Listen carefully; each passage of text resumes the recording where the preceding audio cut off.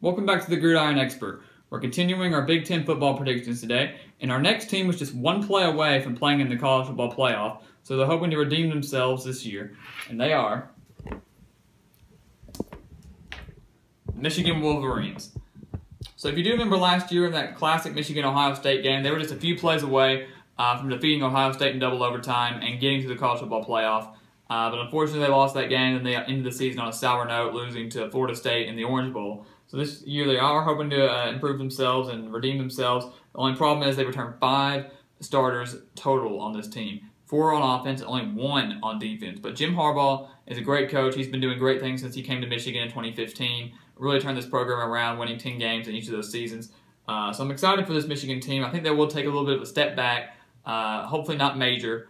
But Jim Harbaugh, he's going to get this team ready. They return Wilton Speight at quarterback. That's going to be huge, most important position in my opinion. But my fear, and I'm sure the fear for a lot of Michigan fans, is the defense with that one starter back. That's going to be probably their question mark and problem there. And it doesn't get easy when they open the season against Florida, a team that I think is very balanced. They're going to have a very good defense. I think the offense will improve since the offense has been pretty bad the past couple of years. Have faith in McElwain. If you remember, this is a rematch of that Citrus Bowl a few years ago, where Michigan just annihilated Florida. Don't see that happening this year. I actually think Florida will win this game. Florida, I think, like I said, they're going to be improved. They're going to be ready to make it to another SEC championship. And Michigan, with the lot of inexperience there, I really don't think they're going to be able to defeat Florida here. I'm going to give them the loss. That game's also going to be played in Arlington, Texas at Jerry World. So I really just don't see them beating Florida. I think there's going to be too good of a team, and a lot of people disagree with that, and I think Michigan will beat Florida. But with those 5 starters and the inexperience coming back, and it being a pretty long road game down in Texas, I just don't see them pulling off the upset, if you ask me. And then, luckily, they get 3 straight pretty easy games, 2 non-conference games. Shouldn't have any problem with those. They're both at home. They should take care of Cincinnati and Air Force. And then at Purdue, their first Big Ten game, team that will have a new head coach, team that's always been at the bottom of the Big Ten, and with it being on the road, I don't see that being a huge problem for Michigan. I think they should be able to take care of the Boilermakers. So I'm going to give them 3 straight wins after that loss against Florida. I'm not really worried about any of those. So 3-1 going into the bye week, not bad. Get the rivalry game against Michigan State. We all remember what happened a couple years ago in that Michigan State game. The muff punt, the block punt by Michigan State as time expired. That was pretty crazy. This year, Michigan State will improve from that 3-9 season, but Michigan gets them at home. Michigan State gave them a little bit of a fight last year when they were were a pretty poor team, but with Michigan getting them at home and with Michigan, I think, being the better team, I'm going to give them the win over the Spartans.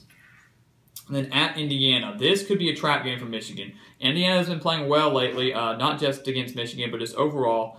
Richard Legault is back at quarterback. I think he has the potential to be one of the best passers statistically in the Big Ten this season. So with it being on the road at Indiana, Michigan does need to be careful in this game because this could potentially be a loss for the Wolverines. But for right now, I'm not calling for that. I'm going to predict a win for them against Indiana. But if they're going to lose like an upset game or one of those toss-up games, this would be it, because I think Indiana is a much improved team, and they're going to still compete and give a lot of teams some scares in this Big Ten East and in their division as well. Win over Indiana. And then at Penn State, they defeated Penn State last year, but obviously Michigan was a much better team last year. It was at home, and that was early in the season before we knew what Penn State was capable of. This year it's at Penn State. They have a lot of high expectation. I think they're more balanced, more experienced. And I think with Michigan having the inexperience, especially on defense, I'm really concerned about that. And Penn State, we know, has a very explosive offense led by Saquon Barkley and Tracy McSorley. So, and James Franklin will bring the intensity. With this game being at home for Penn State, I don't see Michigan going on the road and getting the win over the Nittany Lions in this one. And then Rutgers and Minnesota. Rutgers shouldn't be any issue. Remember last year, Michigan just annihilated Rutgers. It was just so embarrassing for the Scarlet Knights last year. This year they get them at home. Shouldn't be any problem for Rutgers or Michigan. Shouldn't be any challenge there. And then Minnesota, team now led by P.J. Fleck from Western Michigan. This could be an exciting game. I mean, Michigan's looking pretty good right now. Only 2 losses and only 1 conference loss. But with it being at home and with a new head coach and P.J. Fleck at Minnesota, I could see them making a bowl game, but I don't see them pulling any major upsets yet. It's just his first year at the school, and he's going to get there. I think he'll turn Minnesota into a very dangerous team in the next few years, much like he did at Western Michigan. But for now, I'm going to predict a win for Michigan. But watch out, PJ Fleck and Minnesota will be on the rise in the next few years. And then at Maryland, another team that's usually towards the bottom of the Big Ten standings, never too competitive. With it being on the road, that could pose a little bit of a concern. I'm not too worried about it, though. Maryland will more than likely make a bowl game this season, much like they did last year. They usually hover around that 6 to 7 win mark. But with it being a Maryland team that doesn't have too much experience as well, this will be a fun one to watch.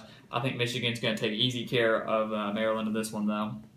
Shouldn't be any issue. And this is where it gets tough. Unfortunately, they close out the season with back-to-back games over the best teams in the Big Ten. At Wisconsin, the best team from the West, and Ohio State, the best team in the East. Wisconsin, if you remember that game from last year, that was a thriller. It was more of a defensive battle between Michigan and Wisconsin. That was a very fun one to watch. Michigan ended up getting the win, as we all know. But, this Wisconsin team is going to be dangerous. This is a Wisconsin team that made it to the Big Ten championship last year, lost to Penn State. Had they won that, they would have been had a very good chance at getting into that college football playoff. With it being on the road and with Wisconsin, I think, doing a very good job this season and potentially playing for another Big Ten championship this late in the season, I don't think that Michigan's going to be able to go on the road in that environment and upset the Badgers. I'm going to project a loss for Michigan there. I think Wisconsin team's going to be dangerous, and they do have the potential to make the college football playoff this season. They have a lot of high expectations, and I'm just not too high on Michigan going on the road in this game. Maybe last year with the team they had last year, maybe, but right now with the inexperience, I just don't think so. And then they get Ohio State to close out the season as always. Probably going to be another thriller. Jim Harbaugh is going to do a great job getting this team ready for this. They're not in a bad position right now. They're just 8-3 this late in the season, so they have the potential for another 9-win season. If they win their bowl game, could get to 10 wins. But Ohio State, even though it's at home, they're a dangerous team. Could be another college football playoff contender for sure. And I think Michigan will lose at home to the Buckeyes. I just feel that Ohio State is too good of a team led by J.T. Barrett and Urban Meyer. They're very experienced, probably one of the most experienced teams in the Big Ten. And I really don't see Michigan upsetting the Buckeyes, especially this late in the season. But you never know. In this rivalry game, anything can happen. They've had tons of classics. We all remember the game last year. So it'll be fun to watch for sure. And if Michigan were to pull off the upset over Ohio State, that would really shake up the standings in the college football playoff for sure.